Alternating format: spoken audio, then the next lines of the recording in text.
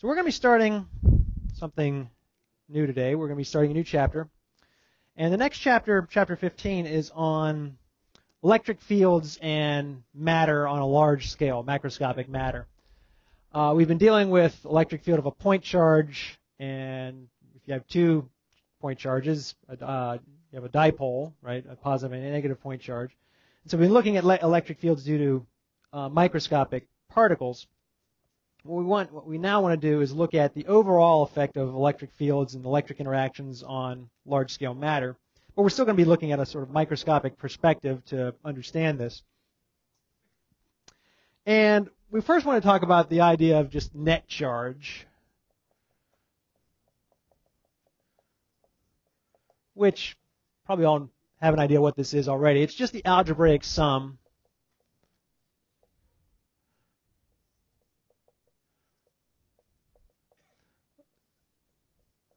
of all the charges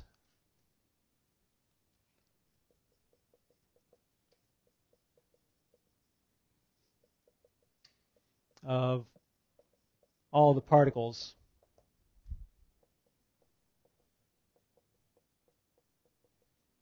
of an object. Okay. So if you're looking at the overall charge or net charge of an object, we know that there are charged particles, right? Matter is made of atoms. Atoms consist of a nucleus, which contains protons that have a positive E charge.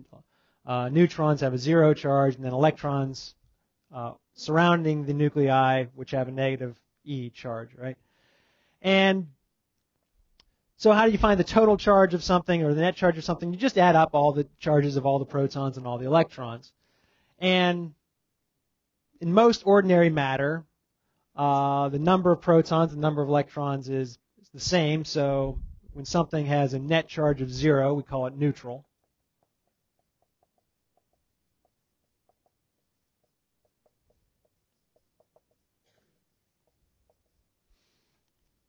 And the everyday matter we just kind of ordinarily see is usually neutral, right? I mean, this table doesn't have any net positive charge or net negative charge. It's has the same number of protons as electrons. And so the balance is actually pretty extraordinary considering the number of atoms in most matter, right? 1 mole consists of about 6 times 10 to the 23 atoms. So, there's 12 grams. This is mostly carbon, so there's 1 mole of carbon is 12 grams. This is a lot larger than 12 grams. So there's a huge number of atoms in a table or a marker or what have you.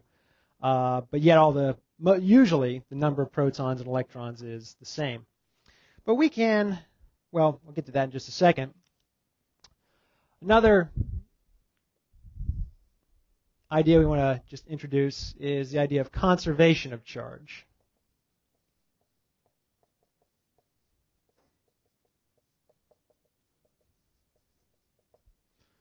Which is the idea that net charge, the net charge of a closed system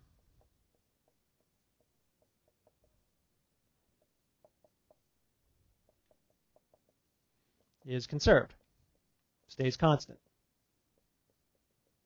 Sometimes we say net charge can neither be created nor destroyed. It always stays the same. So the net charge of a closed system like the universe, think as a closed system, would stay the same.